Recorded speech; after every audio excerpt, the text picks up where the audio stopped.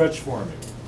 The stretch forming is the only kind of forming that we do, or that's done, period, that compression is not an issue. And the reason for that is that in the case of stretch forming, what happens is that you have a section and you pull on both ends of that section and you pull it into its elastic state, okay, between the yield and the tensile, and then you wrap it around a die.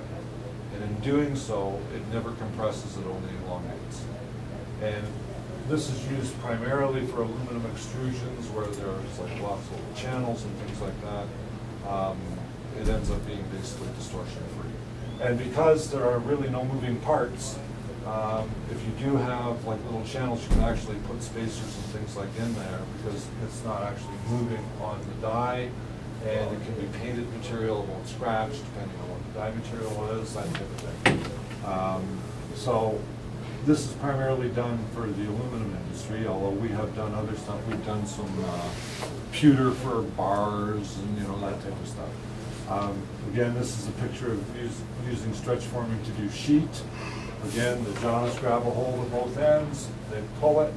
Once they've got it past the yield point, then they wrap it over the die.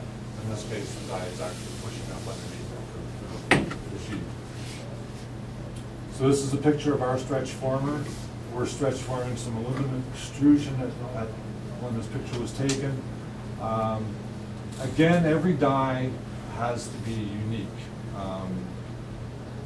Particularly if you're dealing in an extrusion that has lots of channels and things like that, and they all have to be cut into that die.